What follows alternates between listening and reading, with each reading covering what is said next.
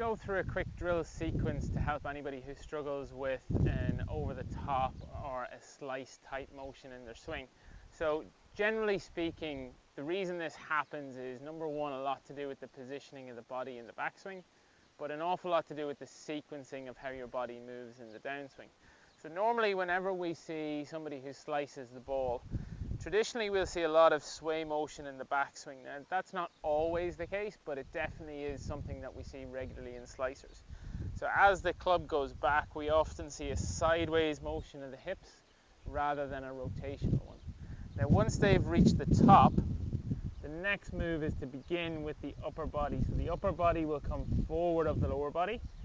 The arms will pull the club outwards and in front of their body, and then that's what creates that out-in path. So the idea behind this sequence is to help you understand how to change that sequence of events in the swing and change your shape to a little bit more of a draw. So the first part of this sequence of drills really begins with just a stick, or you can also use like a wall or a drinks cooler, just something to the left-hand side that your body can bump into. So what I'm going to do is I'm going to set up with my foot around about a club head width away from that, or slightly closer is absolutely fine. It's going to basically be in line with my left hip, and what I'm going to do is I'm going to put the club across my shoulders, and the first thing I want to do is make a backswing where my right hip pushes back. So we're going to go into a rotation. Now as I do that, what you'll see is I get a nice coil or a nice turn from my hips, and my upper body gets a little bit more behind the golf ball. Now that bit is key, because we want to see that turn to the right with our upper body so that our hips or our left side kind of leads coming into the golf ball. So job number one is really just place the club across your shoulders, make a turn to the right, and allow your hips to rotate back. Now from there, I want to move my hips towards this stick in the downswing. So we're going to make that turn back and a little shift across into that stick, and then we're going to come forward and through. Now the bad motion would be if I turned and then began that motion downwards and my upper body reached the stick first. So we're really trying to clearly feel the hips lead the motion down towards that stick, and then I turn and face the target. And that's the first part to understanding how to fix this problem that we see in this. So part two is very similar, but this time we're going to do that with the golf club. So we're going to go into a setup here.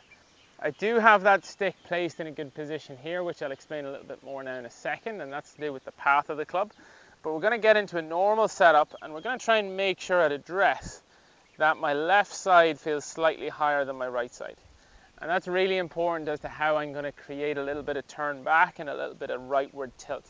So we're going to get into that setup where my left side feels higher than my right, and we're going to make that same rotation of the hips back. So you can see I'm now tilted well away from the target, and again the idea being I want to feel that little slide with my hips coming through. So we're going to go into the setup, we're going to make a little turn back and stop, slide the hip forward and just lightly chip the ball through.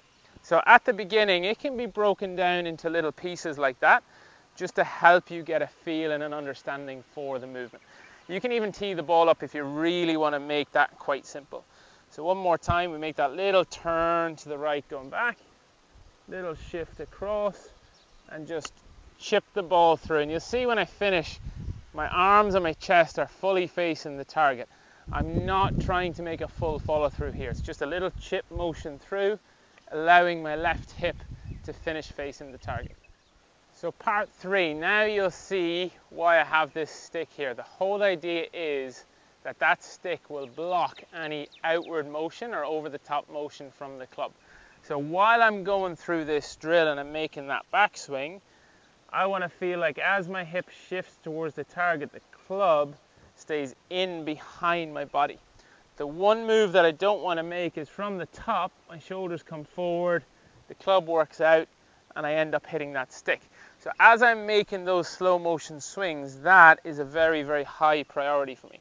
So we're going to go into setup, again having that left side slightly higher than right, make a little turn back with our hips, just slide my hip out and into that little punch follow through.